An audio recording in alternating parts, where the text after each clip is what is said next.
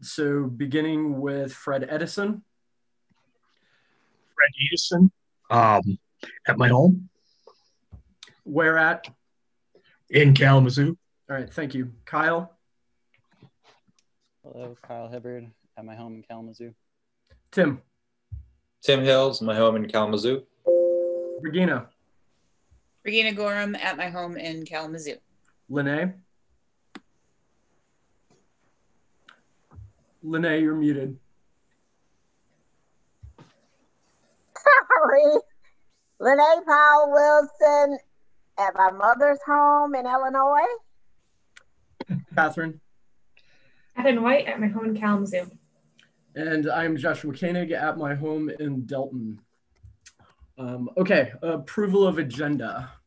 Are there is there any discussion or any additions, et cetera, to the agenda? I don't have any additions or changes. Pam? You do. Yes, you do, Sharon. We talked about an action item on the lost and found report. And you said we should change it at the meeting. The lost and found report has a proposal for me to end my fulfillment duties and transfer them to Lynn Houghton. For those of you who have read it, there's a proposal there. Mm-hmm. And Sharon said we could add it this evening. Does that work? Yeah, that's fine. One more time, where did you two decide you wanted to add it? I would put it under. Oh, wait a minute. We have a let's put it under old new business. That's fine. Okay. So it'll be item C under old and new business.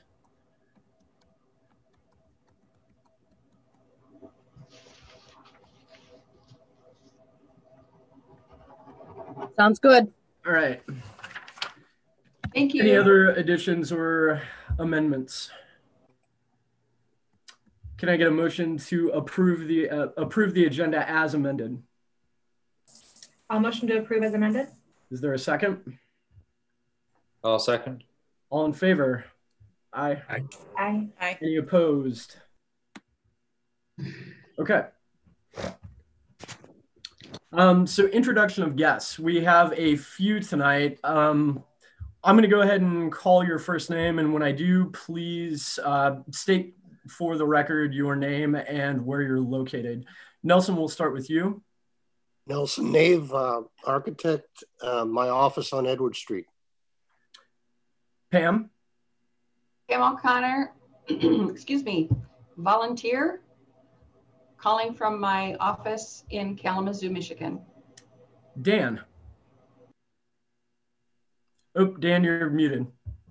My name is Dan Seitzma. I'm the board president of the Kalamazoo Nonprofit Advocacy Coalition, taking ownership of the First Baptist Church, and I'm in my house in Millwood, Kalamazoo.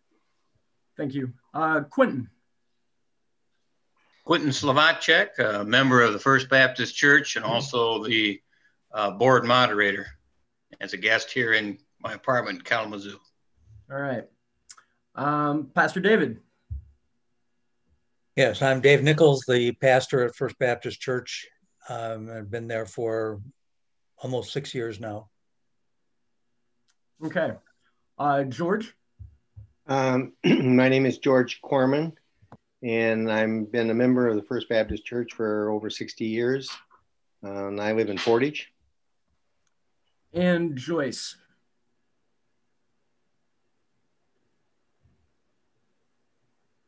Joyce, you're muted, Joyce.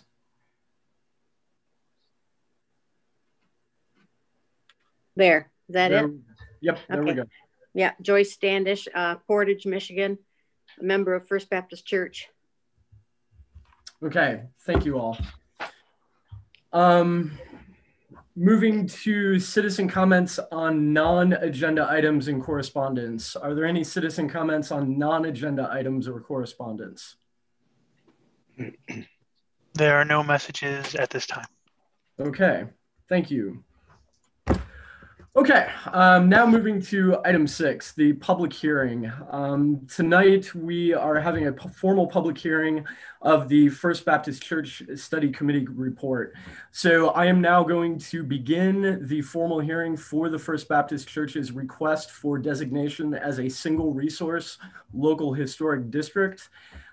So the public hearing is now in session, and the chair will call Sharon Ferraro to begin the hearing with an overview of the proposal's background and process. Okay, first I'm going to share screen. And there. I'm getting fairly good at this. Okay. Okay, this is normally what we do with this presentation. It's just kind of a quick overview of what the process is and a little bit of a history of the church itself. It's such a rich history. I did not make 42 slides about that, but I do want to go over what the process is for adding a local historic district. So Kalamazoo has had a very long history of historic preservation, over 50 years. We have actually been active in historic preservation as a formal commission longer than the federal government has. So in terms of the Historic Preservation Act of 1966, by a year anyway. In 1970, in June, Public Act 169 in Michigan was created by the legislature that allows local cities and units of government to set up local historic districts. Local historic districts are much more powerful than the National Register. In 1970, we also had our first Kalamazoo Local Historic District Study Committee, and we added our first National Register site with Ladies Library in 1970. In 1973, we added our first local historic district, which was what we now consider the South Street Historic District. About 2/3 of the existing current district was that very first historic district in Kalamazoo. So a historic district can be a single building, like the Kalamazoo House, the, I've forgotten the name. Anyway, it can be a single building, and the Marlboro, which is right next door, is also a single resource. Buildings that have do not have a tightly shared history can be next to each other and both be single resource historic districts, but it's usually not considered appropriate to pick a single resource out of a collection of equally eligible resources to nominate to be a local historic district. So it can be a single historic district, can be a single building, or it can be a collection of buildings like the Haymarket District or the Rose Place or Vine Neighborhood or Stewart Neighborhood or West Main Hill. All those are a collection of buildings that tell a consistent story about our past here in Kalamazoo. So for an example, here's the Haymarket back in 1900 and today. There's not really an awful lot of difference from those storefronts. The vehicles in the street are different, but the buildings are very much the same. So there's a difference between a National Register and a local historic district. The National Register Historic Districts in Kalamazoo has over 3 dozen of those. Some are districts, collections of buildings, and some of them are individual resources. We have the Bronson Park Historic District, National Register Historic District, which was listed in 1983 as part of a very large multiple resource nomination that included 2 additional districts as well as a number of individual properties. The National Register is honorary. By being listed on the National Register, the review of federally funded projects can be impacted by a historic site. So if, for example, they decided they wanted to widen Michigan Avenue by another 4 lanes and wanted to take down everything on the south side of the street, because the buildings on the south side of West Michigan are listed on the National Register, that would be unlikely to be successful because it would have a negative impact on designated historic resources. The other really good thing about the National Register is it allows the use of the 20% historic preservation tax credit. There's no review involved with being National Register listed unless the property owner asks to use the tax credit. So there's no local body that comes and makes decisions about what happens to your property. A local historic district is very, very different. It uses the same criteria in terms of age and architectural integrity and history of the buildings.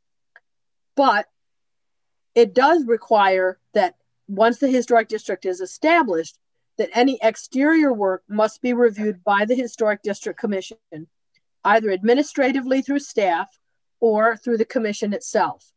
Generally, 82% of the projects are reviewed by staff, usually in 2 days or less.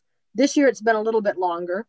And 97 to 100% of the projects that are reviewed are approved. So the vast majority of projects that an owner proposes are approved. Every so often, the commission may deny work, such as inappropriate alterations or demolition. And just as of January 1st, we have the new 25% Michigan Historic Preservation Income Tax Credit back, which being listed on the local as a local historic district makes the property owner eligible to use that tax credit once they're through the rulemaking process. It'll probably be summer before it happens. So these are our historic districts in Kalamazoo. And as you can see, they kind of circle the downtown in a crescent. We've got the Stewart neighborhood, West Main Hill a little further west. To the south is the Vine neighborhood. And then right downtown, we've got the Haymarket Historic District. So Kalamazoo has the most buildings on a local historic district per capita of anybody in the state of Michigan. We have a little over 10% of the city is designated as historic districts. Most other cities average between 3 and 5%. So Kalamazoo has done a lot to protect our historic resources within the boundaries of the city. And we have the 5 contiguous historic districts, which are multiple resources. And then we have 9 individual single resource historic districts, which will be, hopefully, we'll take it up to 10 with today's work. So this is the process of creating a local historic district. There are essentially 10 steps that are defined by our state enabling legislation, which is Public Act 169, and they are also in our City of Kalamazoo Ordinance, Chapter 16. And it specifies exactly the work that must happen in order to establish a local historic district. We have gone through, we are up to step number 8, where we are having the public hearing to determine whether or not this, for the final determination and the public. There's, like I said, there's several steps. There's a study committee report, which Pam O'Connor did a wonderful job compiling for us. The study committee, once the report is done, and the study committee is the Historic Preservation Commission in the city of Kalamazoo. Once the report is done, it needs to be transmitted to the Planning Commission in Kalamazoo, which received it and had no comments. It needs to be received by the State Historic Preservation Office. They had some comments as to content and some details, and those have all been remedied in the report you're seeing today. It goes to the Michigan Historical Commission, which gave us no comments, and the State Historic Preservation Review Board, which gave us no comments that would need us to change anything. So now that's number 7. So now we're at step number 8. So once the hearing is done today, public comments and comments from the commissioners and from anybody else will be incorporated into the final study committee report, and that will be sent to the city commission sometime in the next year, and we're hoping for sooner rather than later, for the city commission to make a decision about whether to amend the Historic District Ordinance, Chapter 16, to include the First Baptist Church as a new local historic district. That's usually done in 2 meetings for the city commission. One is considered the first reading, and it's not considered a hearing. It's just a matter of the first reading. And then the next meeting usually is when the city commission will have a public hearing, accept public comment, and then decide whether they will approve or deny the new local historic district. So that's the process. We're at number 8. We've got 2 more steps to go. And then once the city commission approves it, then 10 days after that, the owners of the building, the owners of the First Baptist Church will become subject to Historic District Commission review for exterior alterations on the building. So this is the step we're at right now. And we're almost there. We're almost there. We've gone through the longest part of it is over. So we do have the historic preservation income tax. I'm just going to touch on that just quickly. There is a rulemaking process that you have to go through when you establish something like that.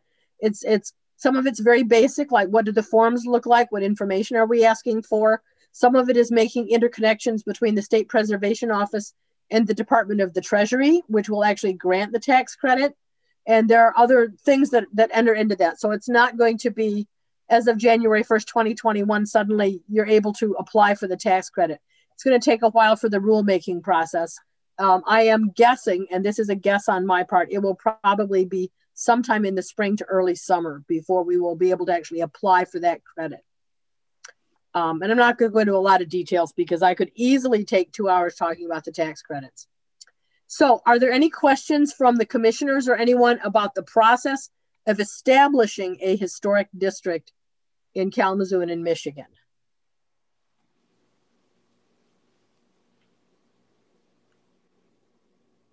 Nope. Okay, we will go on then. So this is a map of the Bronson Park National Register Historic District. We are talking about, in this case, we are talking about only including 315 West Michigan, the First Baptist Church, in a new local historic district. Copies of the study committee report have been emailed to every other property owner in the Bronson Park National Register Historic District, so they would be informed about what is happening and what the process is like. So these are the buildings that are included in the Bronson Park National Register Historic District. They are in order of age, as far as we know. Some of them, we don't know always about exactly when things were built, but so these are the 17 properties that were located in the Bronson Park National Register Historic District. We have, of course, lost 302 Academy and 224 South Park in the last couple of years. So we're down to 15 properties right now. But that's the National Register District. Mm-hmm. Last spring, late spring, early summer, we got the Historic Preservation Commission received letters from the First Baptist Church and from the Kalamazoo Nonprofit Advocacy Coalition asking that the Historic Preservation Commission consider making First Baptist Church a single resource local historic district. So these are the letters that received from Pastor Nichols and from Dan Seitzma speaking for the board of KNAC. The First Baptist Church single resource local historic district. This building was part of Church Square. Originally, the square where First Congregational and First Baptist are located today was set aside as a square for the use of religious congregations. And that was in part the way that the people who founded Kalamazoo set it up. They wanted Kalamazoo to become the county seat. And so they set aside one for the courthouse, and for the courthouse, they set aside a square for the academy, they set aside a square for the jail, and they set aside Church Square. So that's one of the reasons why we have it there. The first building that was built for First Baptist was in 1841. It was the second one to go up on Church Square. This building was constructed, the first version of it, in 1855. There were many repairs that have been done and changes that have been done to the church. If you've got a copy of the report, you can read all the details in there. I figured everybody from the church knows it. Everybody from the commission has read it at least 2 or 3 times. So in 1911 to 1912, there were changes to the steeple, the narthex, and the entry. Electrical and ventilation was added. This church, fortunately, as well as First Reformed, dodged the fires that seemed to race through so many churches in downtown Kalamazoo in the 1920s. So these are the different events that have happened in time over the, for the church. Every time I sit there at Studio Grill, I look out the window and look at the front of the church. So the Historic Preservation Commission is proposing that the First Baptist Church be established as a single resource local historic district, subject to Public Act 169 and Chapter 16 of the City of Kalamazoo Code of Ordinance as a local historic district.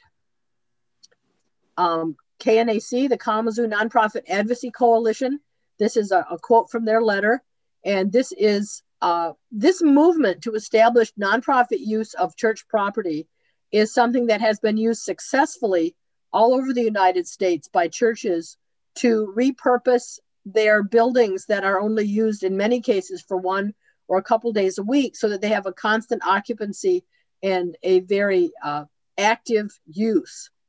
Back in 2004, the Historic Preservation Commission did a day-long workshop on sacred spaces and repurposing sacred spaces and to make them more, we talked about energy efficiency, but we also talked about exactly what KNAC is doing today. So the commission applauds them for this project. So this is the information about First Baptist, about how the Preservation Commission came to consider them and this church as a single resource local historic district. And now we would like to hear from some of the church members who are here, anybody who would like to speak, any questions for me or for Josh from the commission itself. Well, and then we'll move on. Yes. Yeah, Sharon, go ahead and close the shared screen. Yep. So I can see the panel. And I want to do this in kind of order. I'll open the floor for comments first from property owners and other parties directly involved with the request.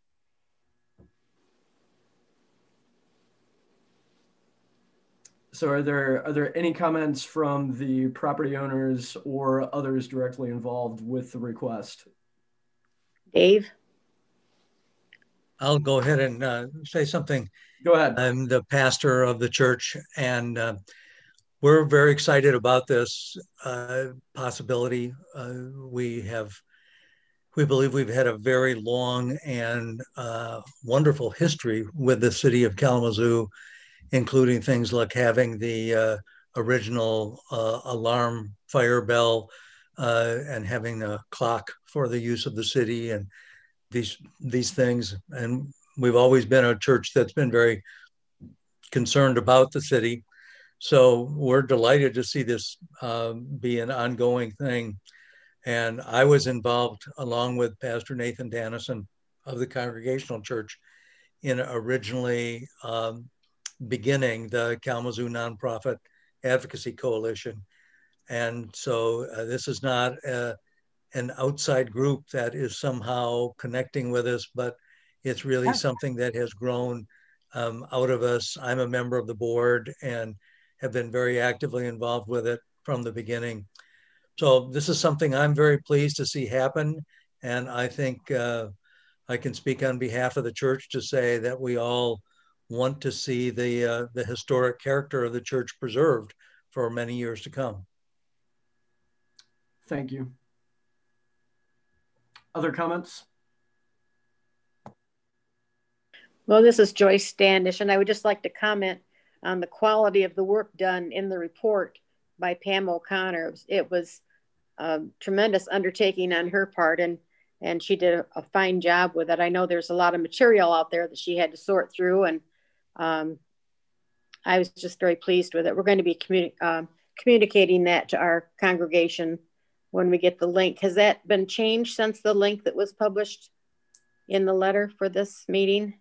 Where the document is? Yeah. No, and I can send it to you directly, Joyce, if you would like it. Well, I can get it by the link. Okay. I've sent it to people through the link. So yeah. Good. Thank you. Other comments?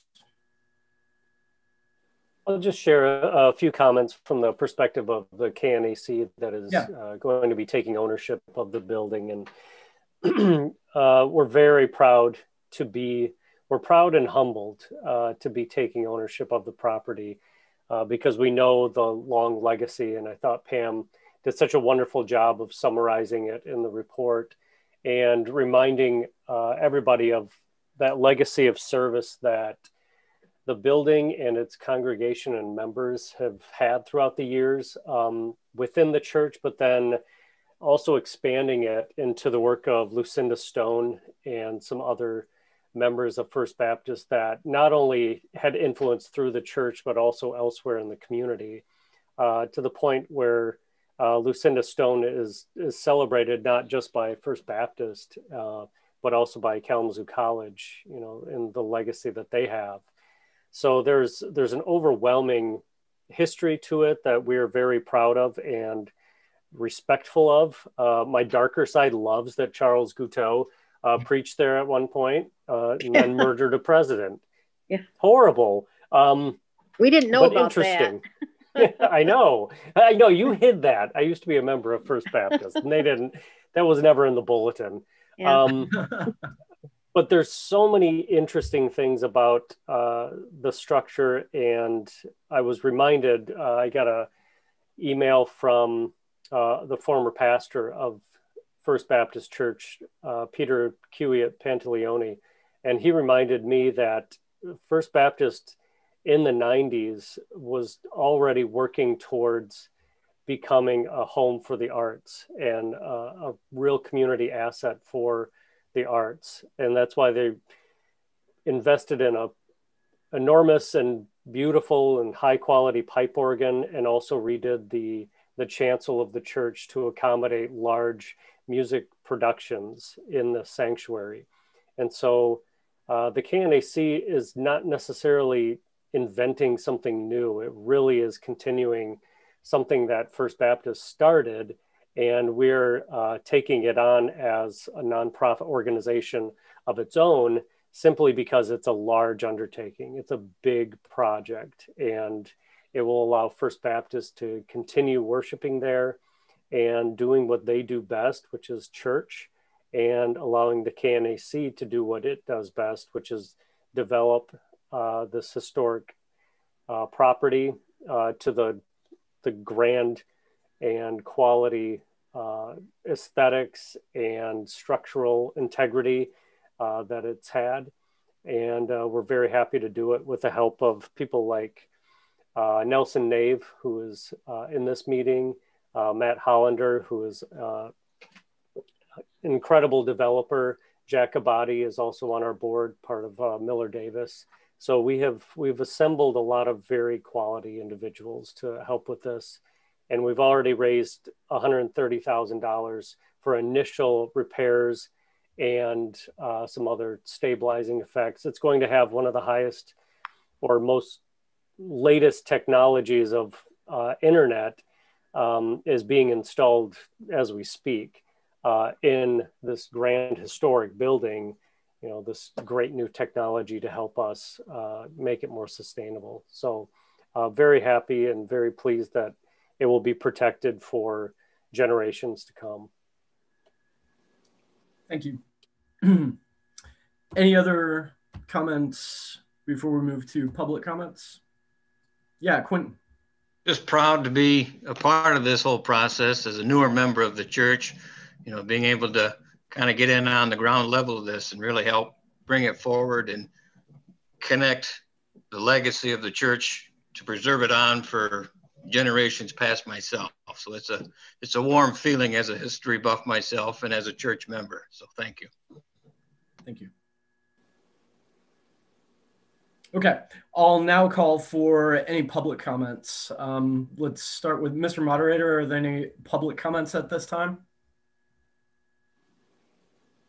There is one public comment that came in on the line. So hold on for just a moment for me.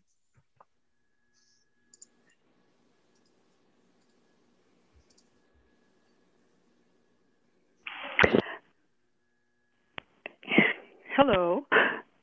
My husband, Bill, and I are calling in support of historic designation for the First Baptist Church building. Bill is a native of Kalamazoo.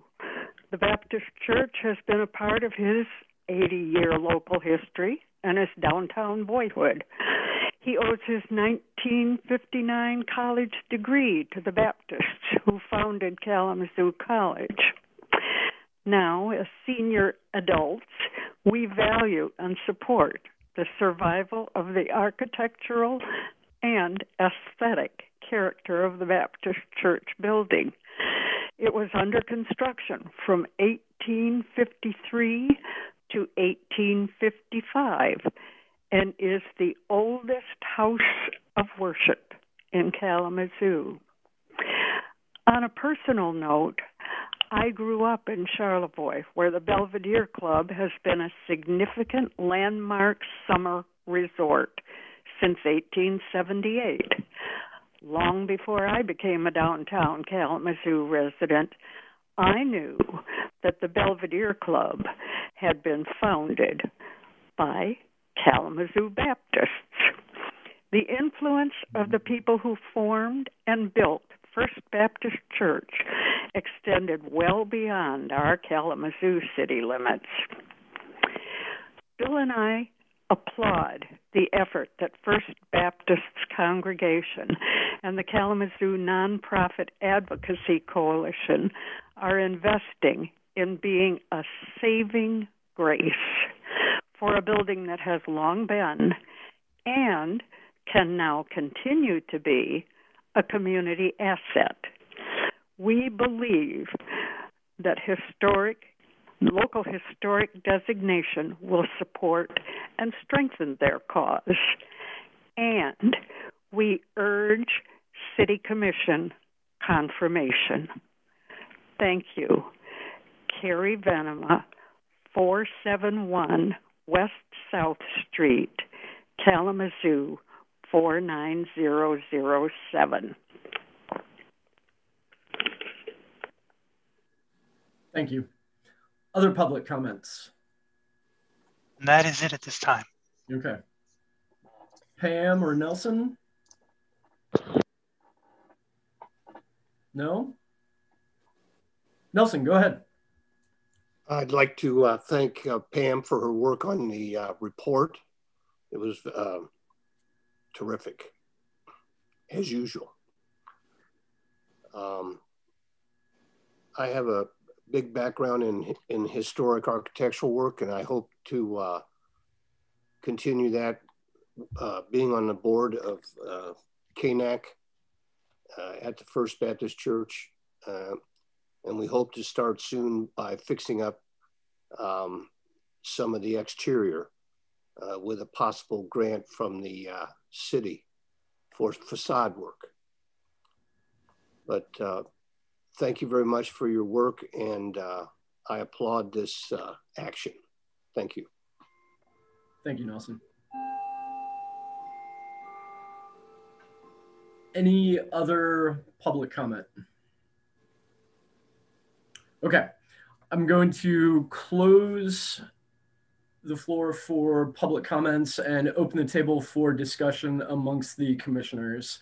And I would just like to first say thank you to Pam for her work on this project. It was an excellent study. And I think this is a fantastic example of adaptive use, and I think it's a great project. But I'll open the table now for discussion amongst the commissioners. So is there any discussion, question, comments from the commission?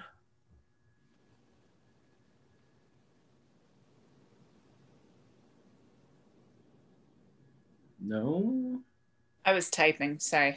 I'm trying to make sure we have notes. I know we'll get some eventually, but I'm trying to get some for Sharon. I mean, yeah, I know we've all thanked Pam, but I don't know that we can thank Pam enough. So thank you, Pam, again. And as you said, Josh, and as Sharon said too, I always look at that building when I'm downtown. It's not far from work. I work at the museum, and I'm so happy that it's going to have a life. Not that it didn't have a life before, but that its life is going to continue in a way that will really bolster the importance of historic preservation in the downtown and in the city of Kalamazoo. So I'm really excited.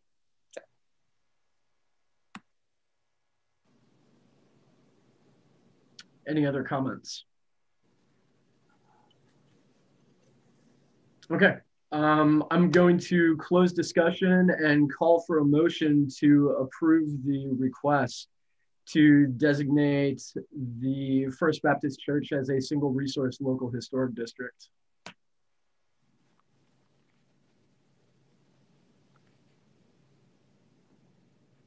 Is that a motion? I'm calling for. He's calling for the motion. Oh. So somebody has to make the motion. I can't make a motion. Gotcha. I'll motion to approve the request to make the First Baptist Church a single resource historic. Is there a second? I'll second. Okay.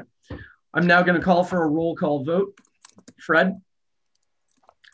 Yes. Kyle? Yes. Tim? Yes. Regina? Yes. Lene? Yes. Catherine? Yes. And I vote yes. So the motion passes unanimously. Yes. So the request has passed this commission. At this point in time, as Sharon said, the next step is going to be review from the city commission. No guarantees. I mean, I was going to say, don't quote me on this, but it's being recorded, so whatever. It'll probably take place in March or April. But again, that's the best guess, but that's the next step at this point in time. Again, one more time, I want to thank Pam, and I want to thank Pastor Dave, and I want to thank Dan and everybody for coming to join us today and all the work that you've put forward for this project. It's very well done. So thank you all. And you're welcome to hang out for the meeting, or you don't have to. I mean, it's up to you. It's up to y'all. But at this point in time, the formal public hearing is now complete. So nicely done. Yeah, yeah. And for those of you that commissioners, that was the first one. That's how it goes in a perfect world. They're not always perfect.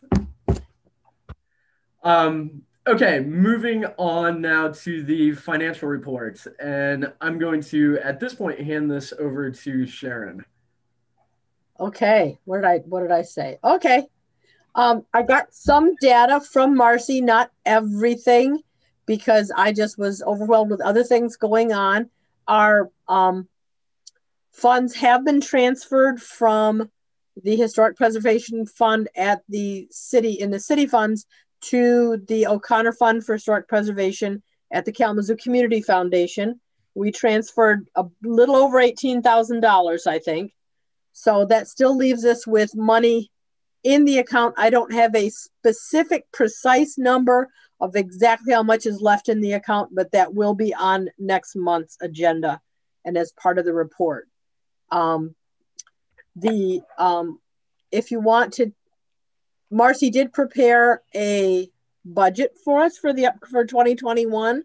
She pretty much copied and pasted what we had for 2020. I was going to say, this looks almost identical to, I mean, numbers are a little bit different, but this looks almost identical to the 2020, excuse me, the previous budget that we did approve. And I spoke with Rebecca Rebecca Kick, and we are kind of online to do the next year's budget, but yeah, so anyway. Yeah, and the simplicity of this budget gives us a lot of flexibility in how we actually move things around. If we had a very precise, specific budget that said, you know, we're going to spend $532.80 on this, then that would not leave us the sort of flexibility that we might need as the year moves on to adapt to a need that we hadn't anticipated. So it's very simple. I think we should probably officially approve it. We have to, yes. Per the city's guidelines, we have to approve it. So I'm going to call for a motion to approve the budget for right now that is currently in front of us. I'll move to approve the current budget. Is there a second? Second. All in favor? Hey, I have a question. Oh, wait, actually, we have to do roll call vote. So go ahead, Pam. I have actually a couple questions. Yeah. Number one, I have no idea what this means. We have 3 2020 columns and a 2021 proposed, but I don't know what 2020 budget, year to date, and particularly what the projection column means. So the projection column, so this is going off of the last budget that was approved, right? The projection is money to date at the end with projected spending based off of the previous year's spending. We haven't spent anything though, so it's just what projected workable income will be. Is this, based off of the last budget? so if I remember from a couple of meetings ago, Lene was going to start acting as our treasurer. Has she had an opportunity to go through this and understand it so that she could make a recommendation for approval or not? Because there's another thing I don't understand, and that's the fund name, Private Purpose Trust and Donations. I have no idea what that means. And I think that's why we talked about getting a treasurer in place so that that person could understand that and help us understand it, because we haven't been able to see Marcy at a meeting. I mean, thoughts and comments. I don't know. When I read that, it looks like it's the fund designation from the city's budget. So I don't. Right, but I don't understand the private purpose trust part. That's, those are the things that you all, and I certainly would, if I were still a commissioner, want to know what that means. Well, if it's reassuring at all, these are the same categories we've had for at least the past 4 years. And no one has understood our budget for the last 4 years. And maybe now that we have less actual cash on hand, we may need to understand what the limits might be with dispersing that in a more precise way than we had to before when we had an $18,000 pad. So I do not understand these otherwise I would be very happy to explain this to you, but I do not understand it either. Well, we can table it for now and get in contact with Marcy and come back to the next meeting. What is the drop dead date for us to have it approved? Last December. Yeah. Well, I mean, honestly, my thing is, if we're already behind, no fault to us or them. Well, no certainly fault. Can't we wait at least another month until I can get a hold of somebody to ask some questions? Absolutely. That too. Yep. Absolutely. Because of the fact that we are self-funded, and this is not anything that really touches on, except for the fact that they hold the money for us, that touches on the city budget as a whole. I wouldn't say we're free agents, but we're kind of in a unique situation. There are no other boards or commissions in the city that raise their own money like this and spend it. So yes, absolutely, Lene, we have time for that. And so we can just hold off until next month, and I can add it to the agenda for next month. All right. And so can somebody get me information about Marcy so I can see if I can get a meeting with her? Or I will send an email tomorrow that'll go to both you and her, and hopefully that explains that we would like to get an appointment set up for maybe the three of us to do a Zoom call and talk together, because I would benefit from, she's explained it to me a couple of times, and to her, to me, it's like she's speaking Japanese. And for me, it's like, oh, look at all the pretty shapes. I just don't understand money on the profound and talented way that she does. So, but I will add that, and I'll send an email, and then hopefully we can get something set up before the next meeting, and then we can have a very lively discussion next month. Okay, thank you. Thank you. Okay, anything else with the financial report? Nothing else from me, no. All right. Action items in discussion. The survey. Sharon. The survey. Oh my goodness. It's ongoing. I did send out, we want to get it relaunched. We want to get people out in the field, but the timing of sending out a new email to people saying, would you love to get out in the field right now and sign up again as the snow was falling, probably wasn't the best timing in the world. I got some responses from people, but just a few. And so what I've decided to do is that I'm going to send out another invitation right around the end of the month to get people to sign up for assignments, shorten the email, and then make it really clear that you do not have to do it right away. You have until the middle of May to do this. So when the weather gets good, go on out and do your assignment and then come back and ask for another one. So that's what we're going to do. But we were funded. Well, we're funded for the grant for the Edison neighborhood survey. We've chosen Kramer Design Group and out of Detroit. And I am meeting with them tomorrow to start working out some of the plans to kind of coordinate our efforts so that we don't duplicate efforts. And, because they want to use the same survey app tool, Survey 123, that we're using for our survey to do theirs. So we just we've got a lot of technical things and other stuff to work out. We need to do a public meeting, whether that's going to be, probably it's going to be virtual, probably in late March or April. And then they can get started on things. So the paperwork is signed, the contracts are signed, and we're ready to move forward on this. Their survey should be done by early fall. So we should have a report out, sometime probably in late September is when it's scheduled on the agreement we have for the grant. So we're getting there. Any of you guys want to sign up for an assignment once it's a little warmer and maybe a little bit less white all over? That would be great. I'd be happy to come out with you and show you how it works. It's not hard, and just get things moving again.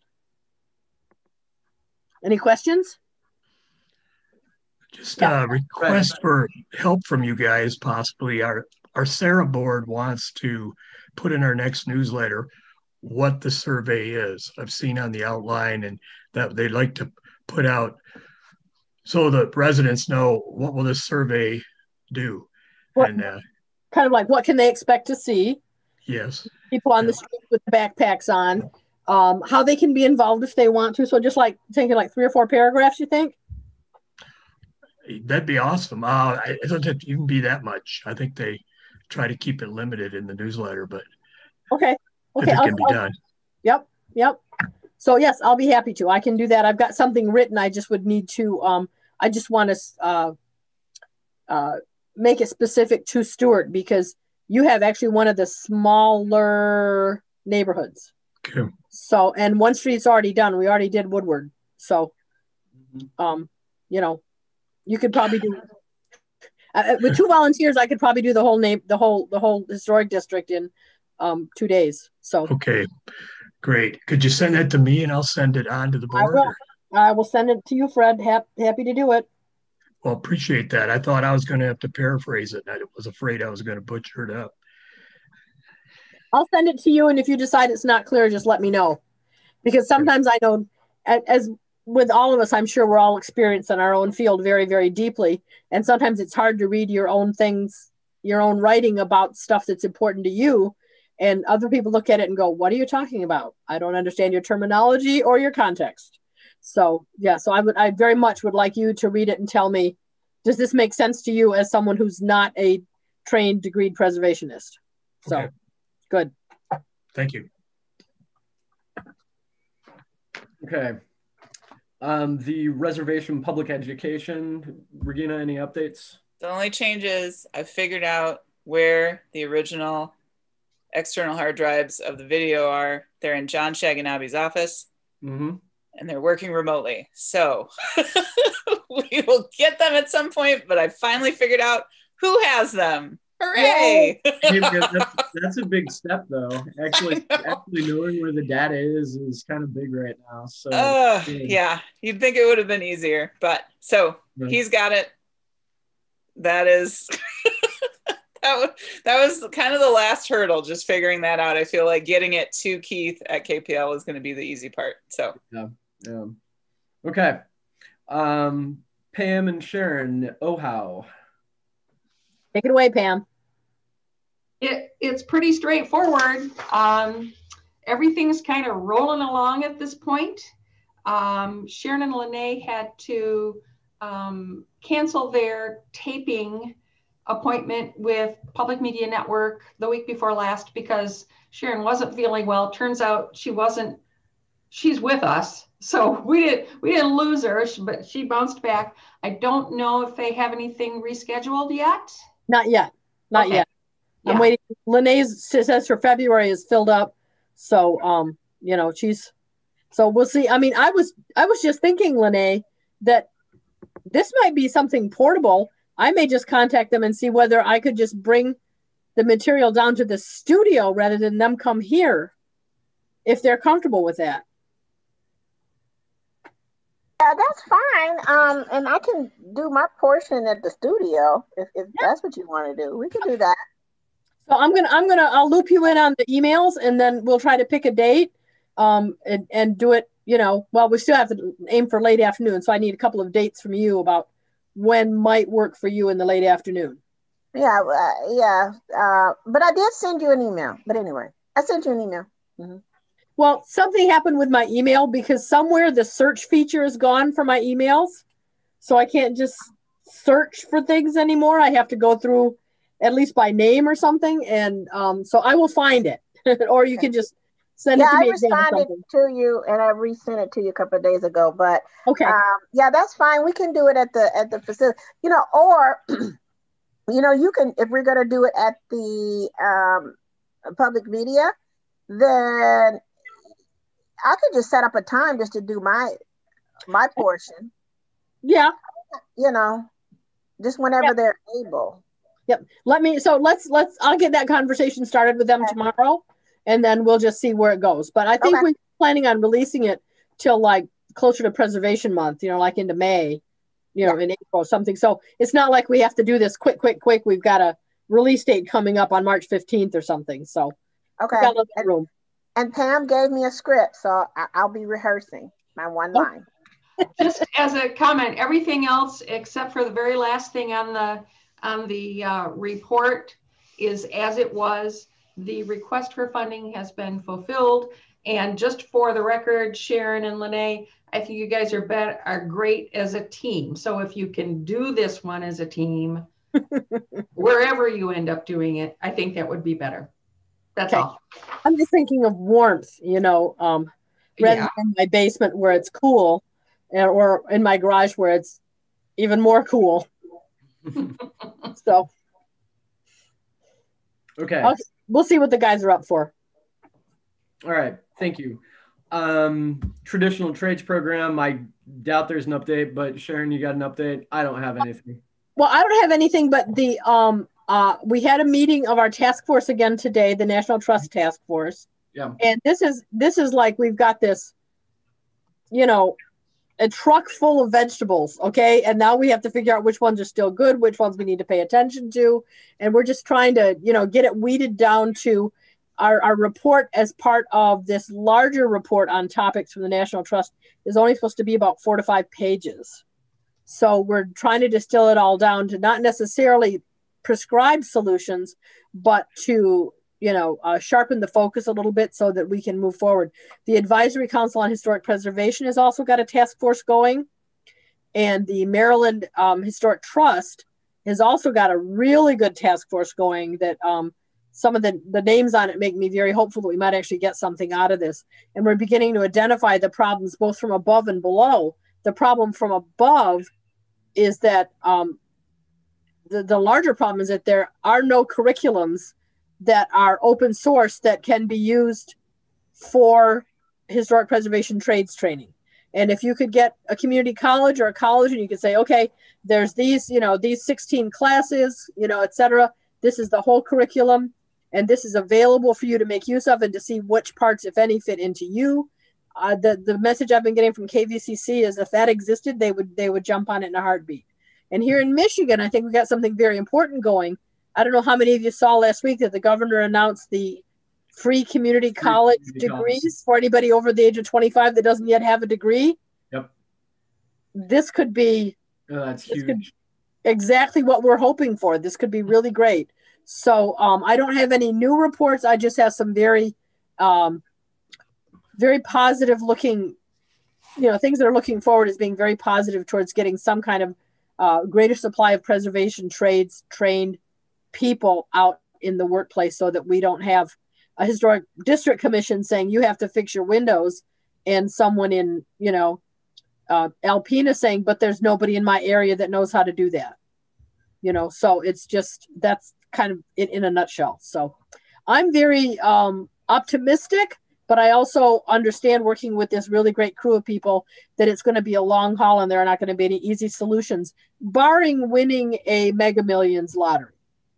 Mm-hmm. Mm-hmm. So. Okay. Okay. The cemetery project. There are grants awarded. We did. We got a very nice grant awarded from the Gilmore Foundation. I do not know yet when work is going to be starting on that, but we are going to be doing the basic, very, very desperately needed infrastructure things for both cemeteries, both for Mountain Home and for the Jewish Cemetery. Yeah. And we're not going to get to the buildings yet, but we're at least going to get to the infrastructure that really needs to be taken care of. So I think this might be very attractive for the Grave Issue Squad in getting people to be involved once the new roads are in, once the new drainage is in place, once there's clearly work been happening on it, we might be able to get more volunteers working with us to do our project, which is the inventory and the cleaning, the gravestone cleaning. So it's a step in the right direction, a $7,000 step in the right direction that we're very grateful for. Mm-hmm. Pam. Sharon, is the work going to be carried out according to the Secretary of Interior standards? Most of it is underground. The biggest part of work that might actually have an impact on a historic structure will be repairing the walls in the Jewish cemetery, and those will be just repaired to match what's there. They're not going to replace them. They're just going to fix them, from my understanding of the specs. So I can't say an absolute yes because I haven't seen the specifications yet, but I did see the grant and it pretty much called for repair rather than replace. And will it be addressing the vault? No, no, neither of the buildings, but it will be addressing the fact that the roads are sinking because the drainage vaults have failed and are literally filled with broken bricks and soil and leaves to the level where they are not draining properly anymore. So this is infrastructure. We'll get to the buildings. I'm hoping we'll be able to get to the buildings as phase 2. So yes, it will be done to the standards because that's what the Jewish cemetery wanted, was they just wanted repair. They did not want to have it replaced and modernized or anything. They just wanted to fix what's there.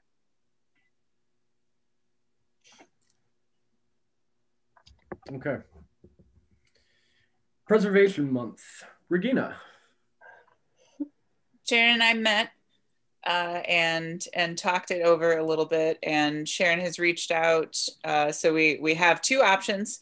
Like you saw in there, the date is set. She got us set with the very coveted Zoom spots with the city. So we have one.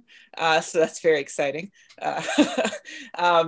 And Sharon also reached out, and we've been in an email link with Dan about Dan Seitzma and Pastor Nichols about possibly, if, you know, pandemic dependent, and of course their opinions dependent on possibly having a portion of it at First Baptist, even if it's for like the presenter's backdrop, to have it set in a historic building kind of along the lines like we would normally do.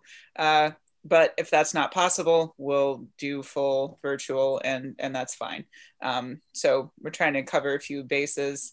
And I think it might be in the notes, or we've talked about it before, but we'll do, we'll basically award 2020 awards using last year's submissions, and then award 2021 awards also at the same time. So in the packet, which thank you to Sharon, I always find it very helpful to see the list of past nominated projects.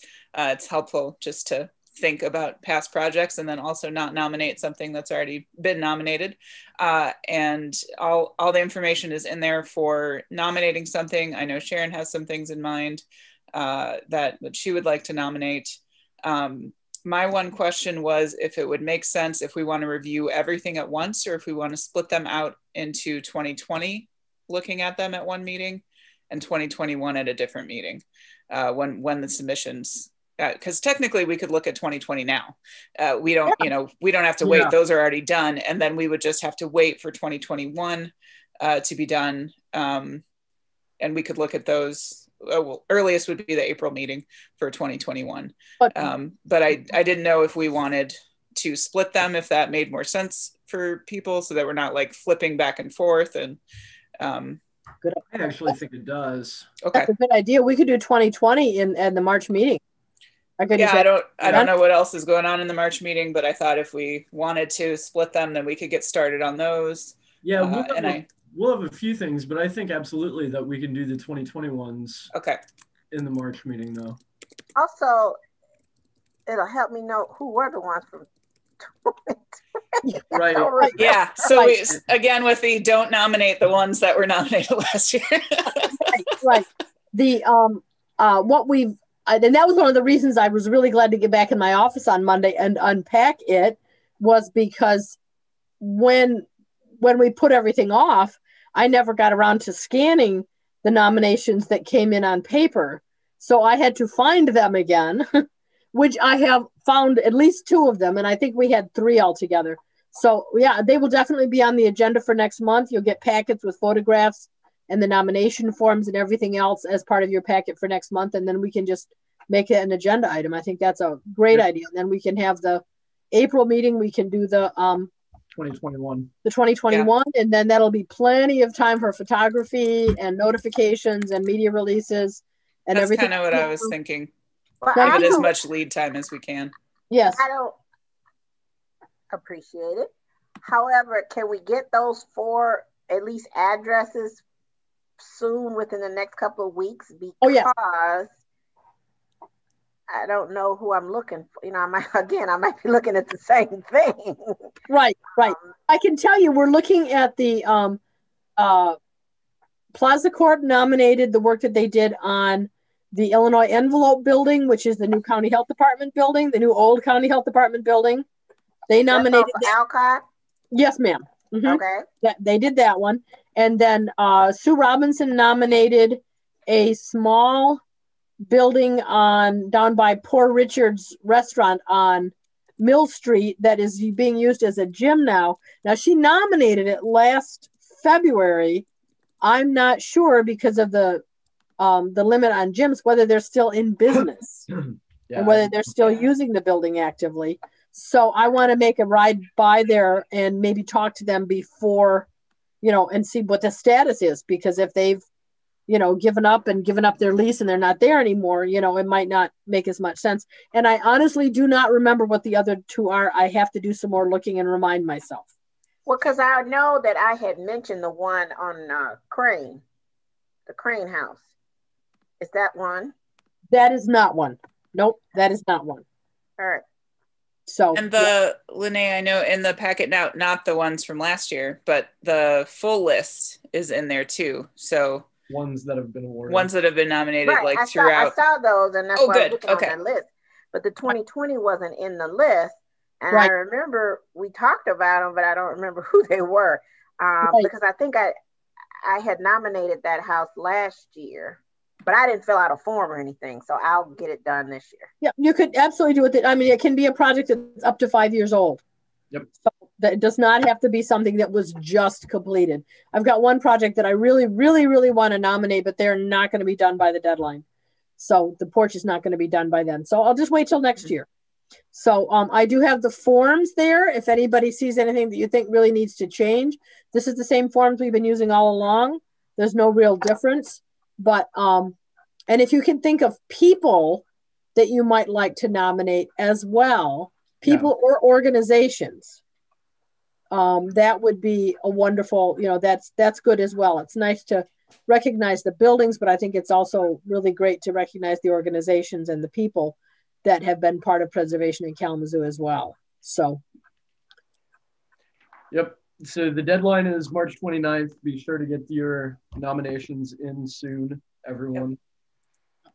And these will go out. I have a regular email list I send them to if anybody wants, and then they're going to put it on the city website as well and make that available that way, because I would really like to see a lot of nominations. People have been doing some great work, and we've got some big projects and some small projects, and I would just like to see, you know, a lot of choice for us to have for this year. Oh, I know what I want to ask. So is it just the outside structure, or does the inside also have to be completed as well? It entirely.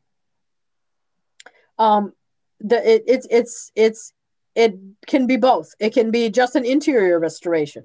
Mm-hmm. That's fine. It can be interior and exterior. It can just be a small part of a project. It could be just like a porch that was restored. It can be an exterior restoration. It can be pretty much anything. It can be. We gave an award to Ladies Library just for taking really good care of their building for almost 150 years, and that's just straight out preservation. Yeah. So, you know, really, and I think the Lutheran Church up above South Junior High, we also noted that one as one that had been very well preserved by the congregation over the years. So it just turned out, you know, so it doesn't have to be a recent project that was a lot of bricks and mortar and expense. It can be just really good preservation. Yep. Well, and we have a new category for interior.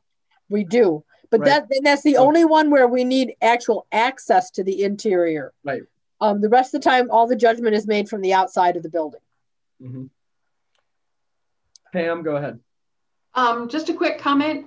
The Michigan Historic Preservation Network also has just opened its nominations. Mm-hmm. And so if you have an idea for a good project that might fly locally, it might also fly statewide.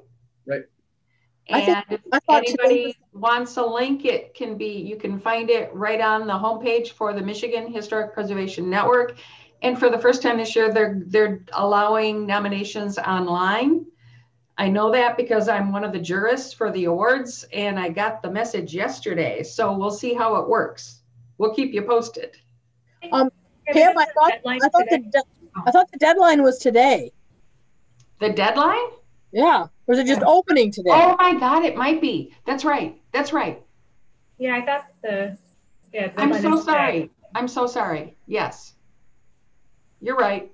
Too late. Too many things on the list.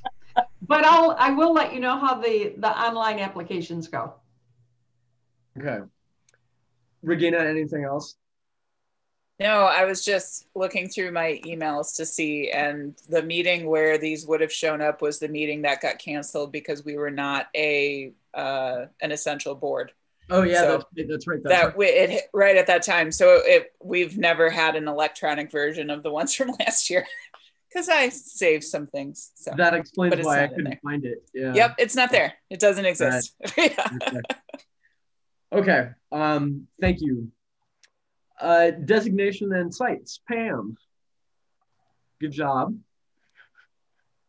You're muted. Unmuting. There we go. Were you expecting me to say something at this point? No, I just wanted to say good job. Oh, thank you, Josh, and everyone else. It was a project that was near and dear to my heart. I am sending a message to the First Baptist team, a couple of members of which who are still with us this evening, later this evening, reminding them that if they intend to apply for Michigan tax credits, that the rules probably are not going to be ready until late summer or fall, I learned a couple of days ago. Yeah. And that they need to photograph the living daylights out of the inside and the outside of the building so that the folks in Lansing have an opportunity to compare what is there now to what you hope will happen under the rehab plan eventually. And I'll share that with Dan as well. Mm-hmm. But it was a real treat. I really, really appreciated having all of the feedback from especially the longtime church members about the early drafts. It was very, very helpful and a really great fun project to work on, which I hope will be an example for some of the other owners of Sacred Place buildings in the Bronson Park District. And elsewhere. And elsewhere. Mm-hmm. But particularly in the Bronson Park District right now. Sustainability, we're holding the book project until at least May. Sharon, do you have anything else for that? No. No, we were going to discuss it in depth at our at the work plan planning session on the 24th. Yep. So, Okay. yep. Yeah, so that leads into operations. Segueing off of what Sharon just said, do remember that we have our work planning meeting on the 24th, which I know we'll get back to with old and new business as well. The grants program subcommittee has a meeting coming up next week, so we'll have an update for you next month about that. Also at next month's meeting, some of you may have heard right at the very beginning, if you got into the meeting a little bit early, there's been a request from the city to permanently change our meeting time to Wednesdays from now on. So we're going to think about that between tonight and next month's meeting. We'll put that on the agenda. I had in my notes that we'll get Marcy in touch with Lene and Lene in touch with Marcy, but we've already talked about that as well. Also, Pam has been working on a new kind of report for City Hall, as we've talked about. Initially, that was requested to be put on tonight's agenda, though we weren't sure about how much time we would have and also didn't want to confuse two possible studies with one. So we're going to talk about that next month as well. So Pam, I didn't forget about that, but it just made more sense to put that on next month. So we'll begin talking about that also. And then I know that over the past couple of weeks, there have been some ideas of continuing to talk about the the historic inclusion ideas and programs that we've been talking about. And I wanted to bring up, because I know there was some back and forth, should we talk to this person? Well, let's talk to this person first, etc. Do we want to see if Dorla is willing to come to next month's meeting and we can get the ball rolling on all of that? Is that something that you would all like? Yes, no, yes? I would be happy to invite her.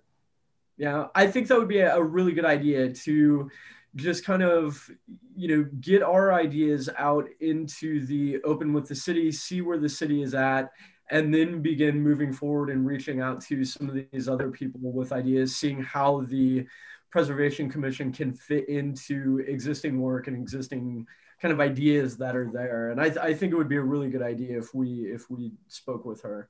If that's something that people would like. So if there are no objections to it, I think we should see if Dorla would be willing to join us next month as well. Any objections to that? No? Everybody's good? Okay. I think that's everything that I have for operations then, unless there are any questions. Okay. Moving on to old new business. Again, as I just said, our meeting to do changes to the work plan, we're going to have a virtual meeting for Wednesday, February 24th at 6 p.m. So not next Wednesday, but the following Wednesday. And as Sharon said in an email, this will be a public meeting as well. So it's going to be an informal meeting. We're just going to be talking about the work plan. So we'll go through it for those of you who have done work plans before. I mean, it'll be the same type of work plan meeting as we've always had in the past, but it will be broadcast and open to the public. So I mean, I will at some point in time take a moment for any public comments, but yeah, just so people are aware. Pam, did you have your hand up? Yeah, are the committee chairs going to review their work plan for this past year and make proposed changes so that everyone can look at them before the meeting? Yes, I was going to suggest that for those of you who are committee chairs, go over what's been done in the year with and think back to the kind of our itemized to-do list and our deadlines, right? Mark off what's been completed, what still needs to be done, so we can project forward to the future. And if something is no longer feasible, if we've talked about doing changes to it throughout the year, highlight those so we can discuss that as the meeting at the work plan meeting as well. Yes, thank you, Pam. Good, thank you. Absolutely. So committee chairs, you got a little bit of homework to do. Not a lot. I'm going to take, just noticing which ones of these committees do not have leaders. I'm going to do the recon survey, and I'm going to do the cemetery one in terms of making proposals. Okay. Pam, did you want to do OHOW? Pam, you're muted. No, that looks like a yes. Yes, it is a yes. I couldn't get my button to work. Sorry. Regina, designation. I would like to discuss designation as whether this is a category we want to, what is the lifetime of this category? Does it work with what we're trying to accomplish now? I would like to have a big discussion about that one. Mm-hmm. Sustainability, Josh. Okay, good. I think too, I mean, I know it's not on there currently, but grant program. I don't know what that would fall under, if that needs to be a separate or.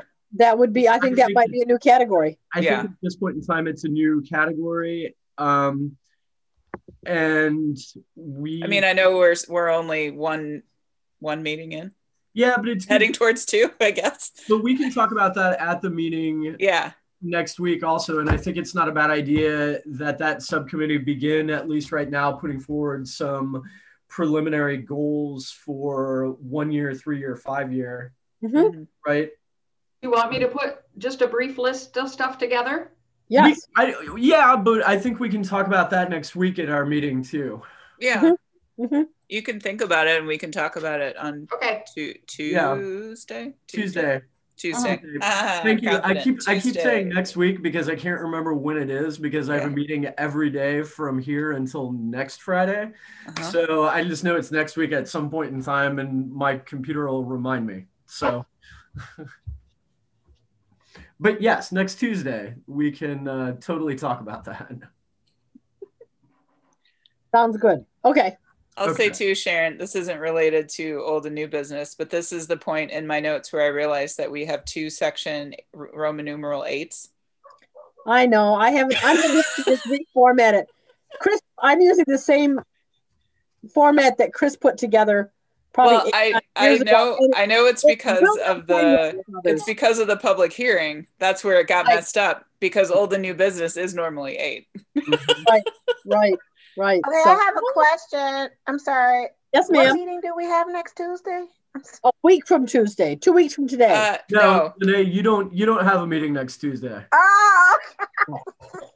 That's Josh and Regina and me and Pam and Catherine. Okay. Okay. Sorry. So you're sorry. good. You're good. Yeah, you're good. Okay. Anything else with the work plan?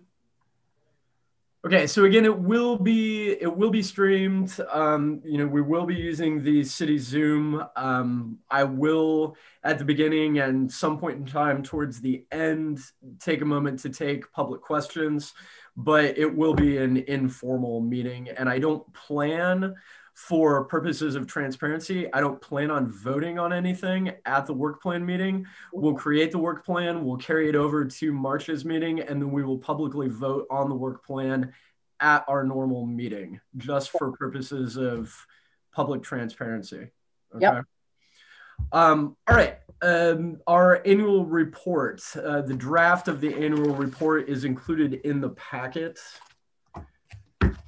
And that's going to go, it has to be to the city clerk by March 1st. So if there are any corrections or anything that anybody sees to it, speak. I only saw one little thing. Okay. Page 2, under inventory Kalamazoo 2022, COVID isn't capitalized, but it is capitalized everywhere else. Yeah, okay. Oh, okay. So what does the Chicago Manual of Style say about that? Well, I actually was thinking about that because I think it's capitalized. And then I was like, but is everything capitalized? And is there a dash? Yeah. And do I have to use 19 each time? Exactly. I need to be consistent whatever I do. So yes, I can change that. That's easy. I found a couple of really small things as well. Oh, good. Let's see, the second paragraph under introduction, there needs to be a period at the end of the last sentence there. The annual preservation awards were postponed until 2021. Yep. Good. And then another one, the same on the first page there still. Second paragraph from the bottom, local historic districts. The First Baptist Church should become a local historic district, should not be plural. You're right. Okay. And then Got it. That's all Thank that I saw. Other than that, looks great. Okay. Okay. Good. Thank you. It becomes invisible to me after a while. I get that.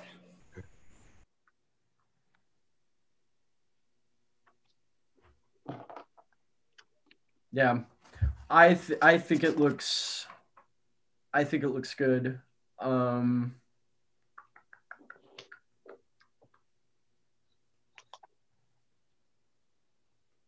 Okay. Anybody have any questions or discussion on the annual report? Okay. Sharon, yes, I need to call for a motion to approve the annual report. Is that correct? Am I remembering? It wouldn't hurt. Okay. Dot I's and cross T's. Okay. So at this point in time, I would like to call for a motion to approve the annual report as amended with the 3 corrections that were just put forward.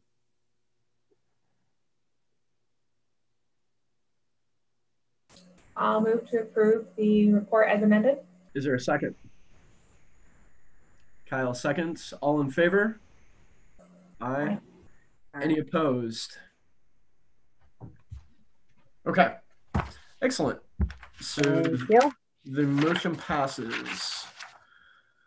Approval of meeting notes from last month. Mr. Chair? Yes, Pam. Old and new business underneath. Oh, shoot. You know what? I added it in and I totally forgot. You were correct. Item C? Yep, Yes. item C, the Kalamazoo Lost and Found. Thank you, Pam. Yes. As you could tell from the sales report for last year, the income has continued to drop from the sales of Kalamazoo Lost and Found.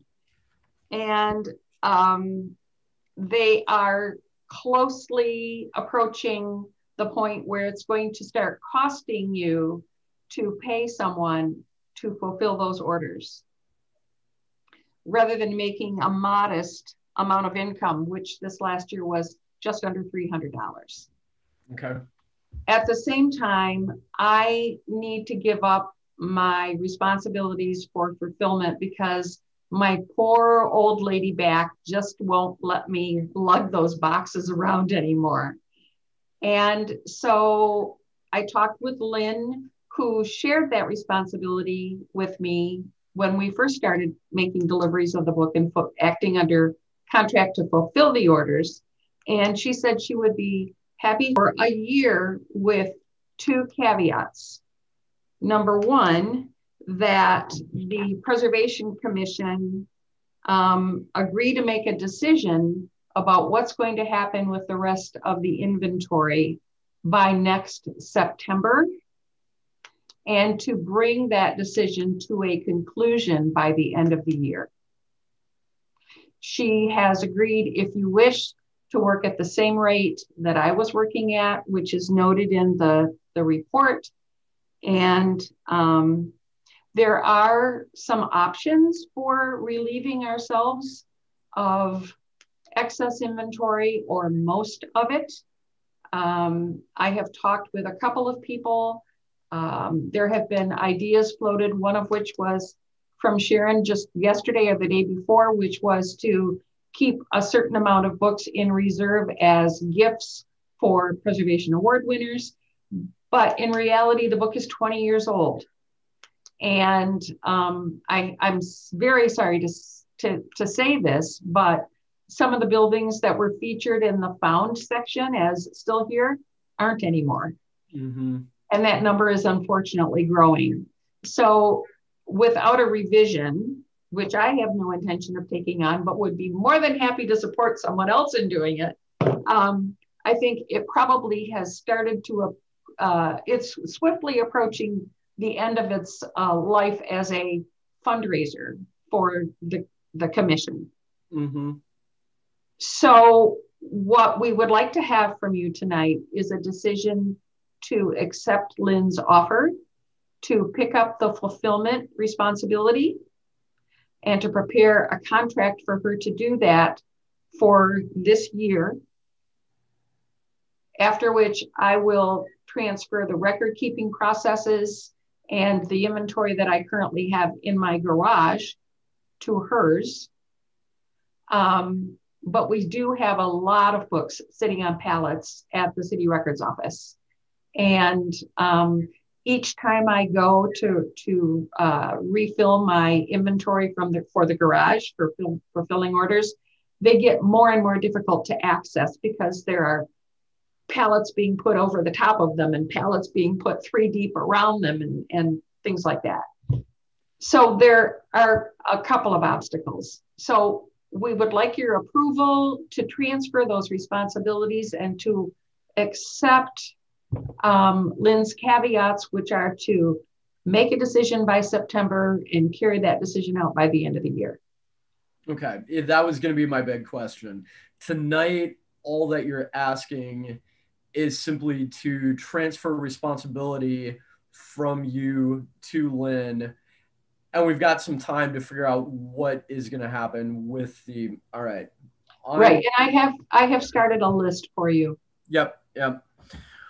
I'm comfortable with making that decision tonight. I was going to say I'm not comfortable tonight figuring out what we're going to do with all the rest of it. No. But yeah, I'm comfortable with that.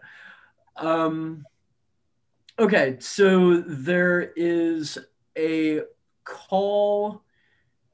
There's a call for a motion on the floor to transfer responsibility of Kalamazoo Lost and Found from Pam O'Connor to Lynn Houghton, with the caveat as well that by September, we as a commission figure out what to do with the remaining inventory by September 1st, 2021. So that is the proposal on the floor. Is there's more to it than that, Josh.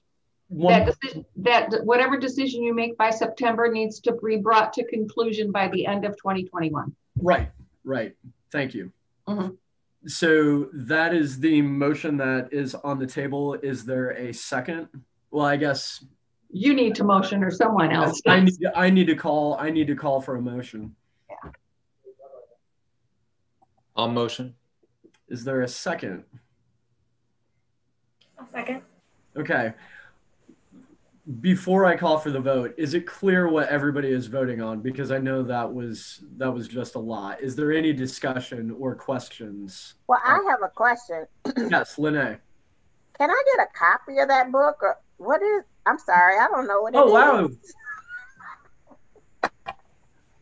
Sorry. I'm sure Pam will be happy to sell you one. It's one less we got to worry about. All you have to do is say the word commission, and we are happy to make gifts. In the past, we have to new preservation commissioners and to new city commissioners. And anyone who doesn't have one? Commissioners? Who are you fulfilling the books to? We have several retailers in Kalamazoo that are selling it on our behalf. And how often do you fulfill? As needed. When they have an order of 8 books or more, they call and ask to have them delivered. And so whoever does the fulfillment, which has been me for the last 10 years at least, makes up a delivery notice for which we get a signature when we drop off the books. And then that goes to Sharon's department for billing to the retailer. So this is like Michigan News, Kazoo Books, Heritage Company has been a customer. Kazoo Books, Spirit of Kalamazoo down in the mall, Nature Connection up until the time they closed at the end of the year. And on average, how often do you get a call to fulfill? Well, I had, I think, a total of 7 fulfillments this past year. 7 in a year. It's not much. How much is the book? How much does it sell for? The hardcover sells for $39.95. The softcover sells for, let me look, just a minute. Yeah, I can't I never sell it at retail. I was gonna say if it $26.95.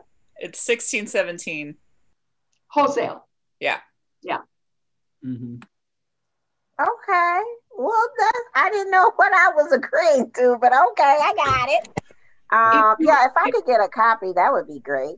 But that needs to be a second motion, because it's actually giving away something from which the commission normally earns income. So if the commission would like to provide all the new commissioners who don't already have a copy with a book, that's a other action. We're going to deal with that separately. Right. Yeah. Yep. Because I would love to give some to my historic district commissioners too, as a thank you for I tell you what then, that's going to be a discussion for, well, we got time tonight. We can, I want to deal with this first vote first though. Oh yes. Are there any other questions or discussions about transferring responsibility from Pam to Lynn Houghton, deciding what we're going to do with this by September 1st, and then bringing that to conclusion by the end of the year? But the books stay in Pam's garage? No.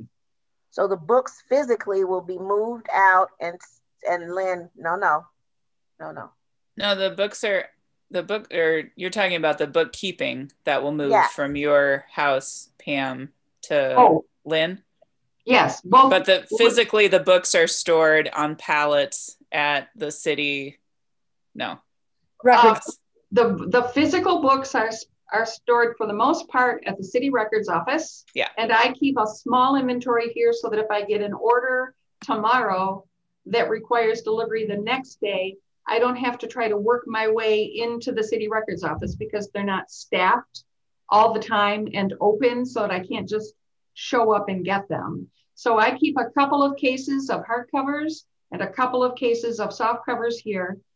And then I draw from the larger inventory as needed. Those would go to Lynn's house, as would the bookkeeping function for the sales and the reporting to you. That's all been part of the fulfillment contract. Okay.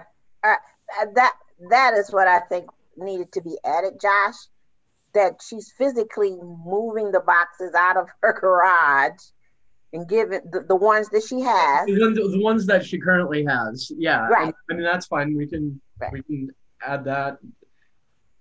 All right. Is there a motion to approve the original motion as amended?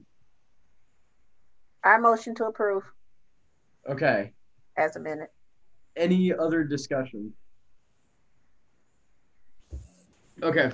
This needs to be a roll call vote. Fred? Yes. Kyle? Yes. Tim? Yes. Dina? Yes. Lene? Yes. Catherine? Yes. And me? Yes. Motion passes. Thank you. Yeah, no problem. Okay. Josh, I'm glad you didn't make us repeat that motion. Right. Well, it's recorded. I mean, I'm trying to type it. that's the one nice thing about. Actually, it's right here in the report if you want to look. Okay. Oh yeah, it is, isn't it? Yeah. You're right. Yep. Okay, so now discussion of and Sharon, you wanted to do the district commission too as well. Is that what you said? Oh, I'd love to be able to do that. When we start meeting in person again, I would love to be able to, give it to them as a thank you for being on the commission, and even past commissioners or something. I'd like to consider making a free copy available to anybody who has served on the Preservation or District Commission in the past 10 years that doesn't already have a copy. but they have to let us know if we decide we want to do something like that.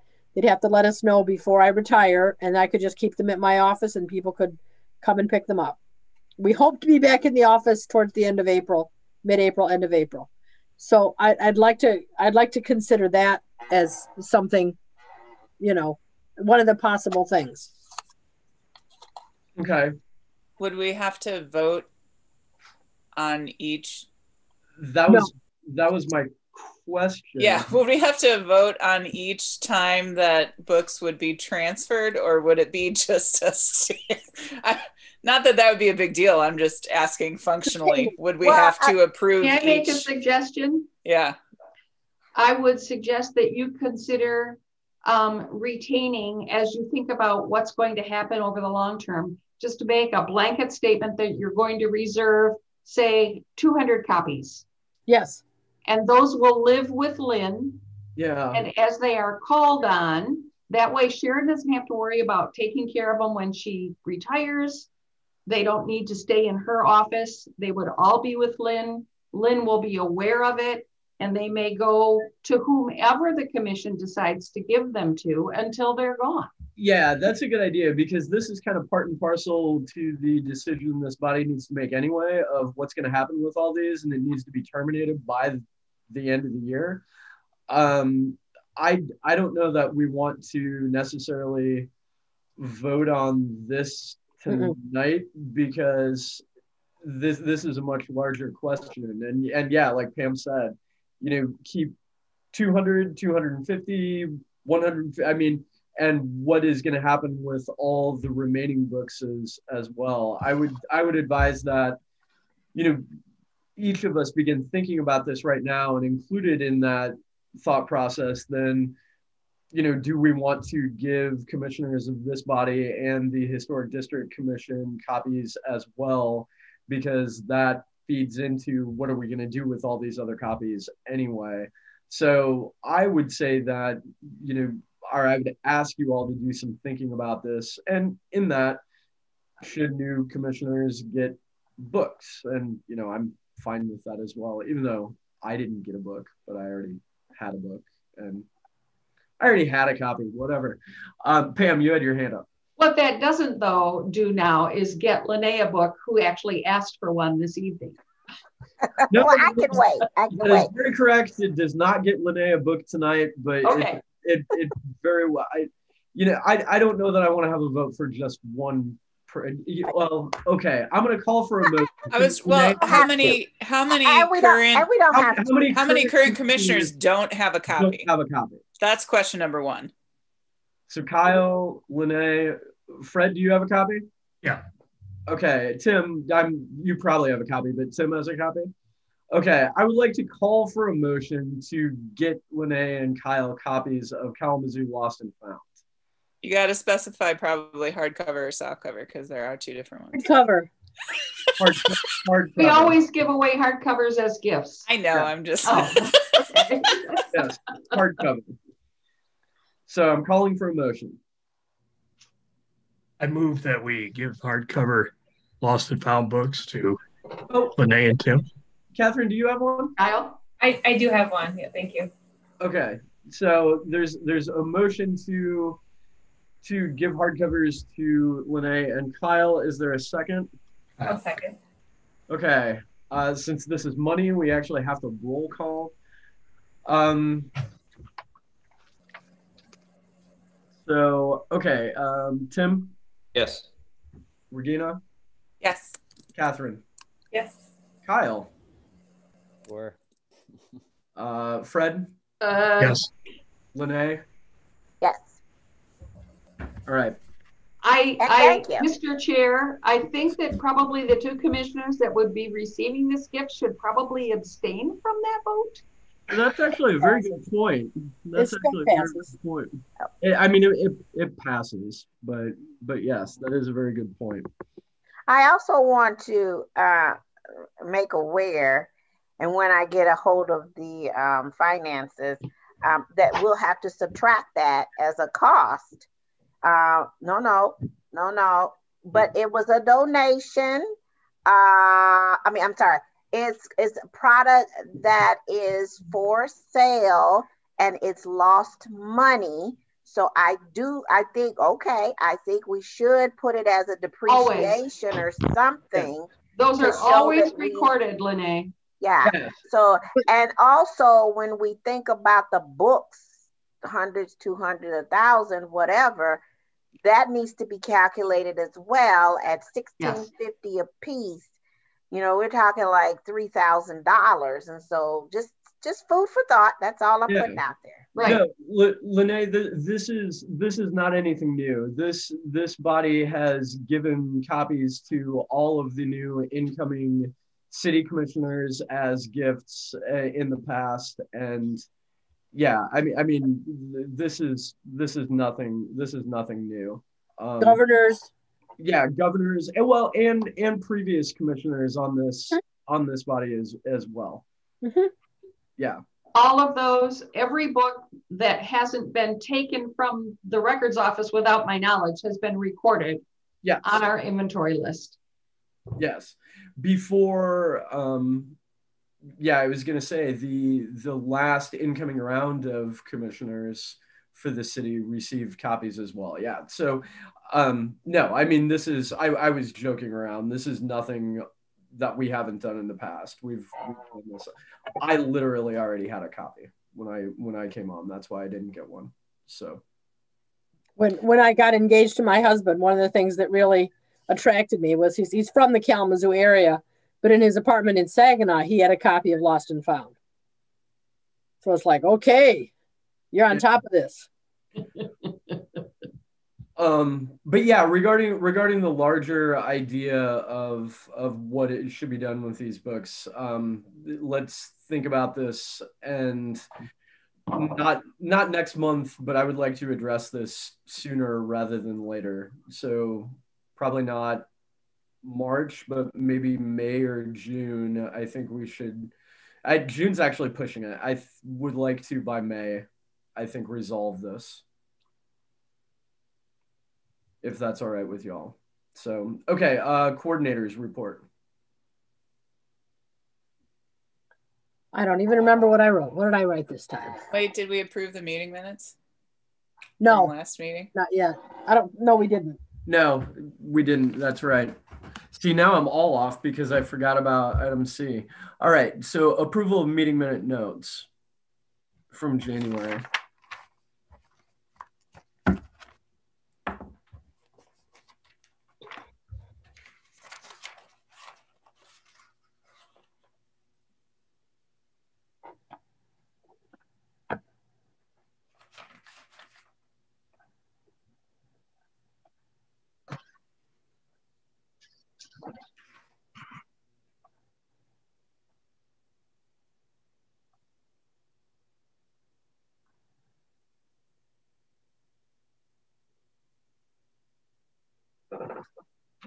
I don't remember seeing anything when I went through them, but surely could have missed something. I spotted one misspelling.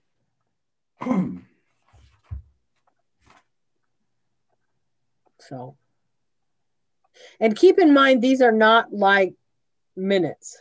Yeah. Because we don't have a staff person that does that. These are just notes so we can keep track of when we did what. So they're not in depth as much as they would be if we had minutes. Probably will ask for someone for the person that replaces me so they don't have to worry about taking minutes or taking notes.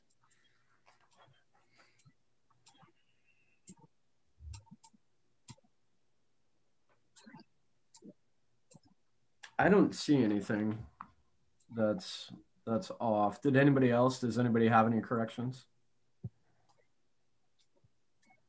Okay. Is there a motion to approve?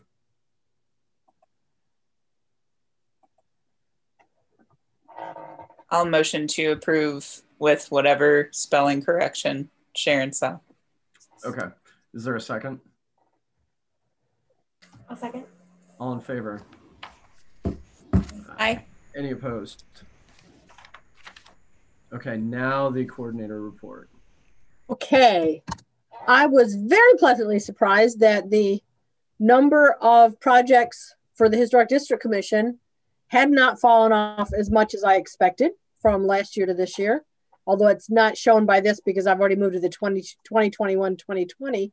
So that's a good thing. I wanted to let you know that I have been in discussion with my boss, Christina, and that we're probably going to post my job sometime in the first half of April. So at that time, it's going to get, I'm going to send it everywhere I can on Facebook into organizations and hope that we get somebody very dynamic and interesting that can, is either someone from Kalamazoo would be spectacular. But if we can't get someone from Kalamazoo, just someone who wants to come and learn about Kalamazoo would be really good too. So,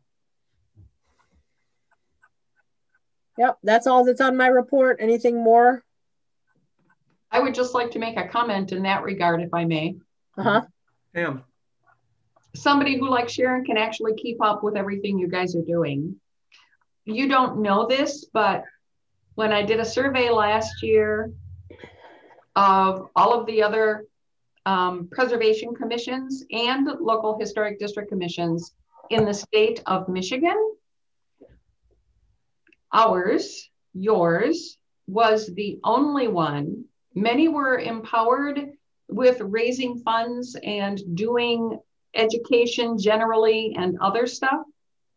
None of them were doing it. Yep. None of them. Yeah, and I think that speaks to the fact that we have two commissions. So we have, because normally when you go through a historic district commission meeting or someone like Ypsilanti, where they have 2 meetings a month because they're so picky about paint colors and some other things, by the time you finish all that, you don't have the energy for the type of planning that we can do with a second commission, the type of projects that we can do. So this has been a really huge asset for Kalamazoo.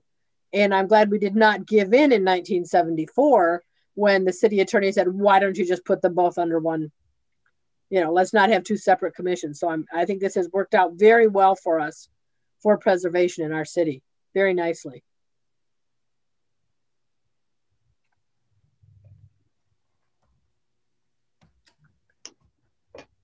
Anything else, Sharon?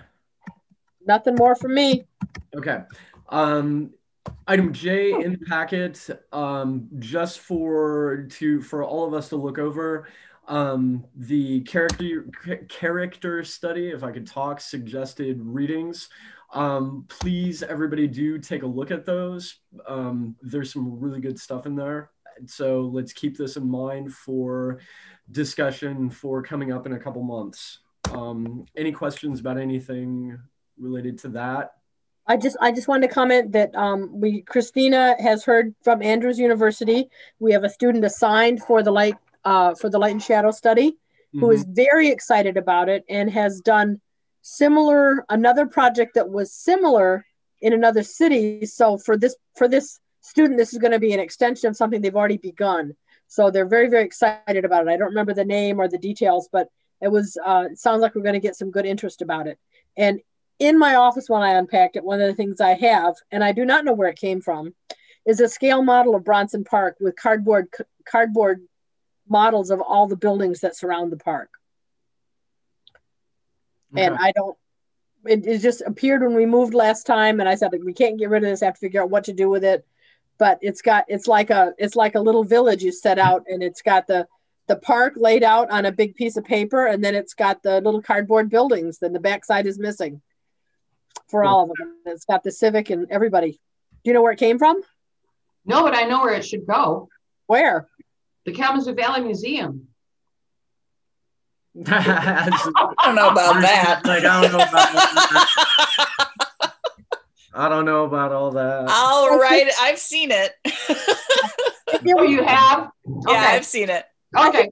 I think it was used for a charrette when they were having a bunch of young people that might be interested in architecture over at I can't remember the name of the firm, Bice.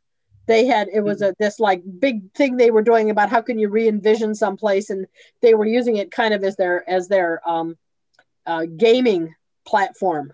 It's not as detailed as you think it is in your head. It's just plain gray. Very simple blocks and squares. Right? They've got the towers and they've got the, but it's just, it could be a fun project for someone to take over and make it fancy too, you know, or maybe for the people who play, what's Dungeons and Dragons? No, the one on your phone with the little creatures.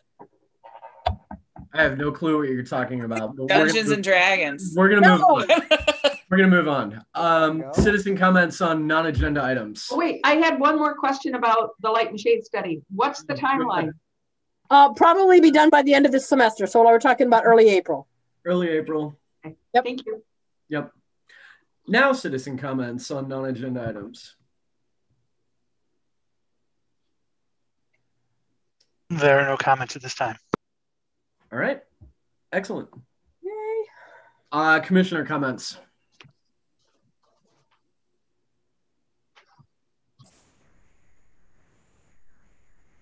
Okay. I'll call for somebody to move to adjourn. I move to adjourn. There we go. Meeting adjourned. Thank you, everyone. See everybody in 2 weeks.